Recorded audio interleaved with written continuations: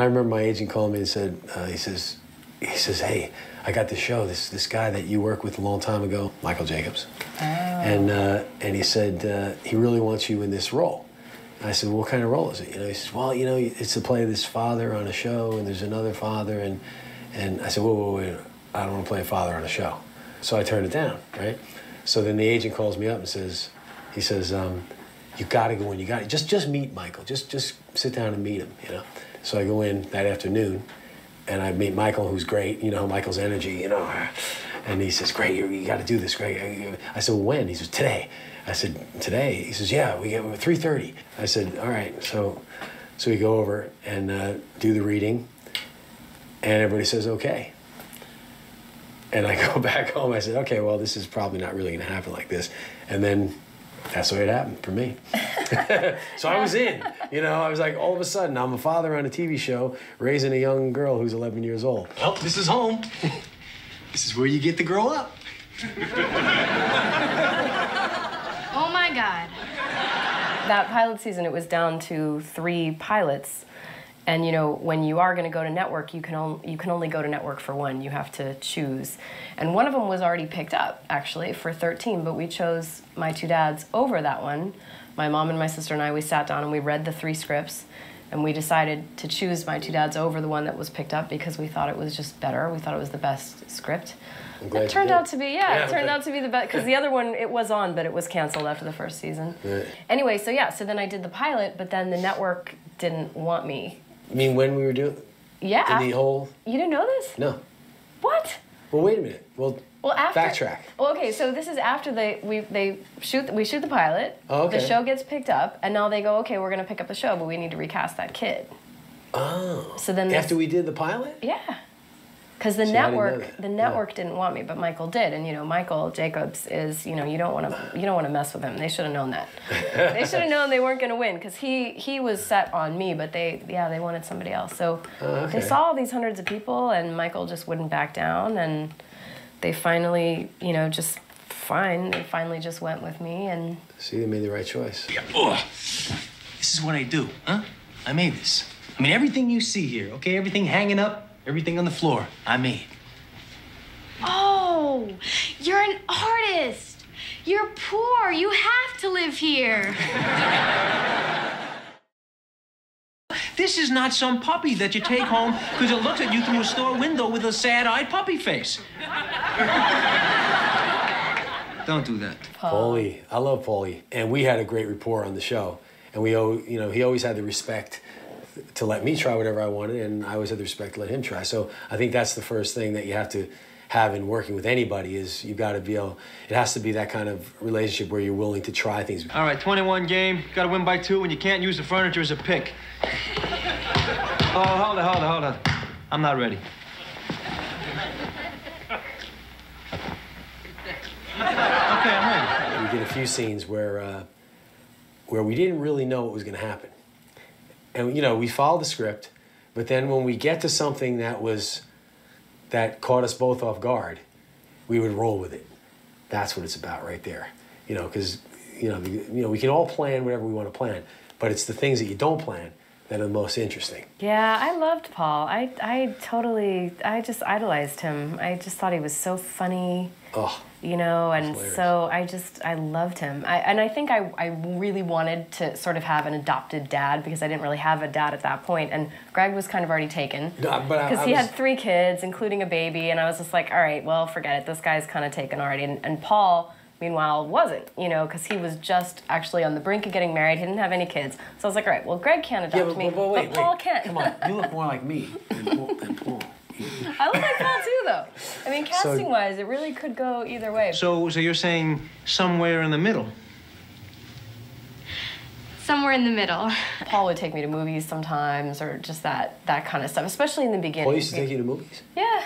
Really? Yeah, because I think Michael Jacobs, the producer, I think was worried about Paul and I having a believable parent-child relationship because Paul didn't have kids, and I don't think he was worried about that with you. I would have taken you to movies. Well, I know you would have, but I think you sort of had that natural paternal thing already, and I think Michael was worried that Paul didn't really know what that relationship was like because I don't think he had any young people in his life, nieces or nephews or kids or anything like that.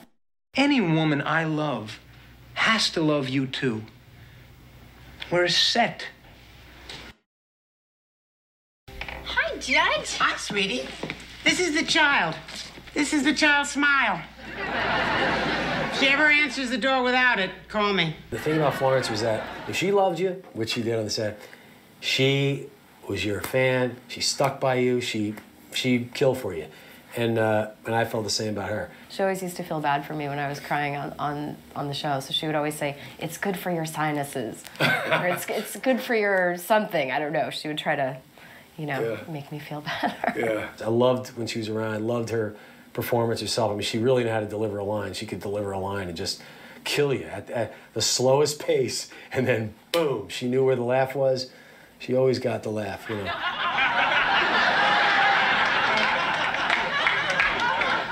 morning, honey.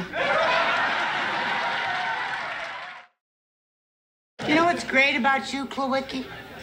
You played professional football, you run a diner that's open all night, and still you find time to know nothing about kids. I try to keep busy. Dick, he was like a big bear. He walked he did, you could tell that all those years of football had impacted his body, and he always wore Birkenstocks to sort of, for his feet, but I really liked him. He's just very shy and very quiet, which is a great contrast to the look of him because he's so, big and imposing and has such a presence, but he's very funny. Even though with the limited amount that he had, because he was stuck in Klawicki's, so he was behind that bar, so he had to come up with things that suit the bar and try to get as many laughs as you can. You bring it to the kid. She looks at it. She smiles. You tell her it's from me. She knows she's loved. Gotcha. Here you go, kid. Enjoy. That's so sweet. You made this for me, Mr. Klawicki? Yeah. And I didn't really know about his whole football career. I mean, I knew about it, but I didn't really know the substance of it until I got to see that footage, and I could not believe it. I couldn't believe that this, because I knew him as this like gentle, shy, quiet, person, and then just seeing him just completely obliterate these people in just extremely violent fashion. But it actually, I was like, I think I like football now. I mean, if this is what it's like, then I'm into it. Nice pass. Listen, I'm sorry I'm late. Traffic was murder. Giovanni Ribisi, Giovanni Ribisi, who did really well. He always had a guitar. He walked around with a guitar. So you remember that because you were 11. It was glued to him. Yeah. So he always was playing the guitar, and we'd be sitting with our teacher in the schoolroom, and she'd be like, "Okay, Bonnie, are you gonna, do some math? Are you gonna write something? I'm doing math. Are you gonna read something?" And he literally would not put the guitar. I mean, he would be sitting there reading, playing the guitar. He'd be walking down the hall playing the guitar. Really? Yeah. See, now, I mean, they would have to that. kind of like physically extract it from him for him to rehearse the scene. That's hilarious. Yeah. So I figure he must be a great guitar player now. He must I don't know. be. I haven't talked to him in years, but. I don't know. Did you hang out with any of those guys on the off time? Not so much. I mean, we would see each other at parties and stuff also. You were kind like of a you're recluse. saying. No, come on. And Amy Hathaway. But, we were at work so much. I don't think we needed to hang. There wasn't much time outside of, like, when were we going to hang out at 4 o'clock in the morning? We were together all day and night, every day, Yeah, it was a long process. It was, that was our life, really. Our life is being, when you're doing a show like that, that becomes your life. So and you're tight. I mean, you can't help but be tight. I mean, I guess it's like any job when you're working those kind of hours with people every day. And hopefully you are tight, because if you're not tight, it's a miserable situation. Yeah, and it wasn't an easy show. Yeah. Some shows are just kind of happy-go-lucky, and they just sort of spring into the world, and this show wasn't like that. Every See, it wasn't like that, huh? No. See, you had a whole different thing with You it. didn't. Weren't you there? Yeah, but it was. I was there. But even the stuff you're talking about, like reworking it all the time. But that's fun. All shows rewrite. I mean, that's standard. Right. But this was I mean, this was crazy rewrites. I mean, working subsequent to that, I don't think I've seen that level. See, I thought that's the way it always 12 rewrites, was, 13 rewrites, you know, where they're running out of colors for the pages, you know. Oh, yeah, Every rewrite is on Goldenrod. a new shade of there's no more colors left in the rainbow for the rewrite that we're on now. And so I thought that's the way it is with situation comedies because, you know. I don't know, I think you guys kind of had a hard time. I was not, I never took it to heart that it was anything, you know, that, I mean, I always looked at it, that, how are we going to do comedy and have fun and do this if we can't have fun? Not all art is a bowl of fruit. Look at this, come on. Before awareness. That's brilliant. That is truly brilliant. You're saying that Nicole's blank piece of paper is brilliant? Yes, yes he is. Tell him why. Go, Dad. I guess working with the same actors over and over again, I started to, because I didn't have any technique, I was just a kid kind of walking around, talking, saying lines. Right. And then you know, you guys, you know, you were real actors, you had technique, and, you know, I mean, Paul is a comedian, and I think, you know, I didn't get to see how he worked as much, but with you, you know, you were a real actor, and I would always watch the things that you would do, like you wouldn't eat dinner. You know, Greg would always have a little fruit thing. He would have, like, watermelon for dinner, because he would say, like, I don't want to get, you know, he's got all this energy. Like, I don't want to get bogged down. You know, I can't have all this blood, you know, going to my gut. I gotta be light. I gotta be, you know, I gotta be fast on my feet. I gotta just have, you know, I'm making you sound like Mr. T, but, you know, just have some watermelon. And, you know, and just, I don't know, just even little stuff like that. So then I started, that was, I think, the first time I really saw, you know, witnessed the technique of acting, or how real adult actors how important food and acting, really, the balance between, you know, well, that's just one example, but I'm saying but I love that, because, you know, that's a big thing, because I always remember that. It's like if a runner wouldn't go and eat a giant meal before they go run a race. You know, an actor wouldn't, you know, shouldn't go out and eat a full gourmet meal and then go try to, you know, have the same kind of energy, because it's actually a physical thing that happens to you. That was a very big thing with me, honestly. It was. I mean, because we always had food around, right?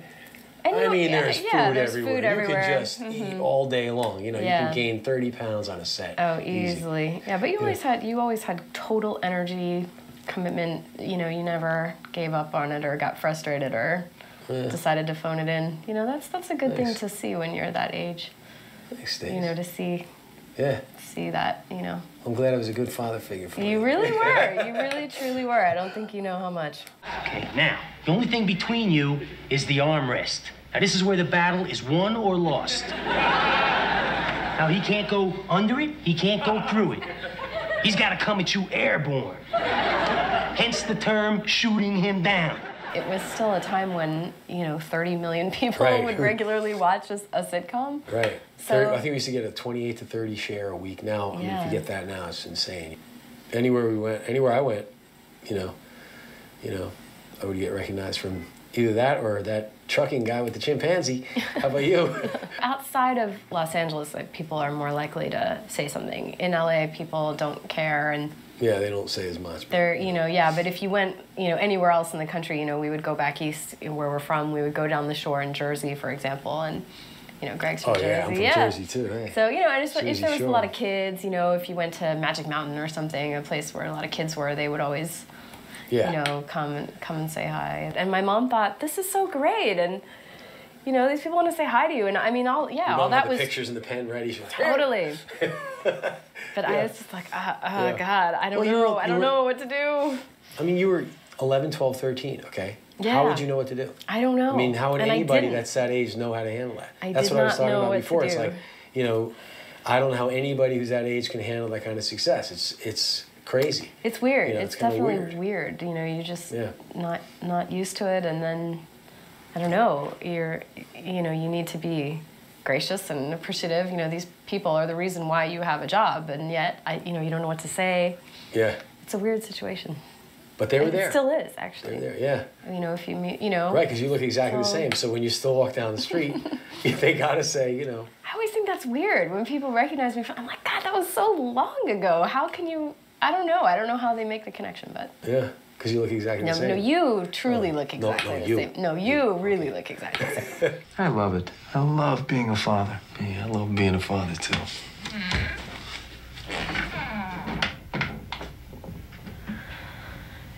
Ev, every morning. To me, honestly, it was one of the best times I ever had working in my life. I know you don't feel that way sometimes because it was a little more pressure. I did, yeah. I was pretty stressed out at the time, but I wouldn't trade it for anything. We came to work every day and we figured out how to make people laugh harder and harder and harder. By Tuesday, hopefully the hardest they'd laugh.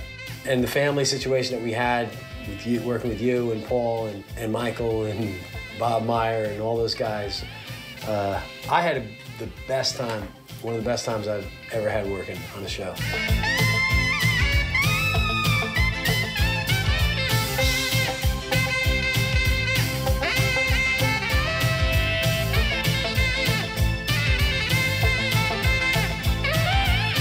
And you know, see now I wore this jacket because this is one of the original Joey Harris jackets. Just happened to be in my closet. Just happened to be. Just happened to be, so I thought this morning, you know, I'd wear it. But Greg is not wearing his bicycle shorts today, which he used to wear to the set all the time, his bicycle shorts. Oh, my bicycle shorts, and my fanny pack. Oh, well, my God. no, but the bicycle shorts, the high tops. That's right. With socks and a t-shirt. That's right, the high tops. That was like your uniform. Well, you look great, man. That's all I can say. You grew up nice. Thanks, Greg.